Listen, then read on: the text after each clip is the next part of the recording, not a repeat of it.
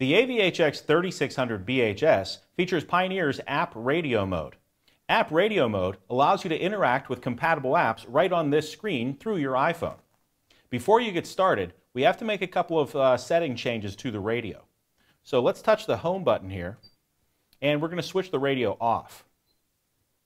Now touch the home button again, and we're going to go to the System Settings menu. Device connection is the important setting that we have to get correct. Depends on your iPhone. If you're going to connect an iPhone 4 or 4S, you're going to use this connection, iPhone via USB. We'll touch that. If you're going to connect an iPhone 5, you're going to use this connection, iPhone via Bluetooth. In this demonstration, we're going to use an iPhone 4S, so we want iPhone via USB, and we can hit X.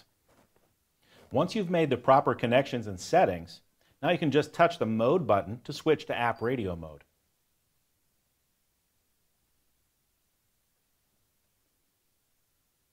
In AppRadio mode, I have access to a number of different compatible apps from my phone, and I can use the History button over here to check the apps that I've used most recently.